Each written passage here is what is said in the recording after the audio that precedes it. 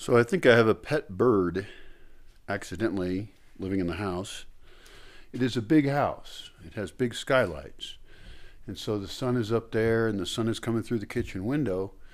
And I don't know how to get it out of here.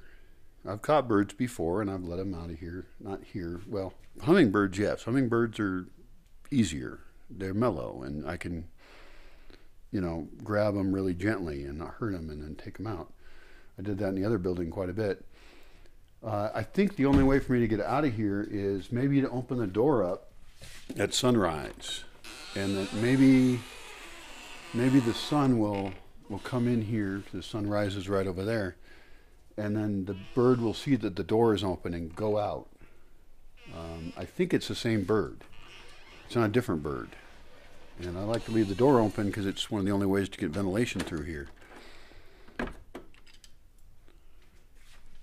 I don't mind if it lives in here, I guess. It's not as bad as a bat or a rat. It's way up there now. It's way up there at the skylight. Now it's been going over to this window, the kitchen window, because the sun is going down, and this is the only place that the light comes into the building on the side. And this window doesn't open. If it did open, which I could have a metal window built and put it in right here so I can open it, that would actually be a really good next project. I'm going to leave the camera right here and try and get a better picture of it. Maybe somebody can even identify it. It has a long tail. It's a nice looking bird.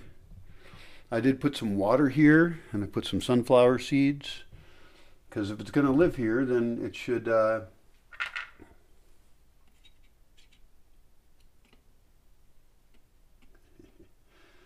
This is a gift from a friend of mine a long time ago. It's really cool.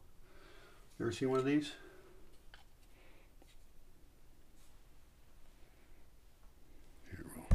This here for lighting. This is from somebody named Channing. Really nice lady. Back in Seattle. And it's really cool because the wings go forward and so it balances on its nose. See that? Very cool. I put it on top of my dog Buddha because it's funny. My little dog Buddha guy. So yeah, we'll just leave this here for a little bit and see if I can get a better picture of the bird. Not that it matters what kind of bird it is. It doesn't know what kind of bird it is. We just make up names for that stuff.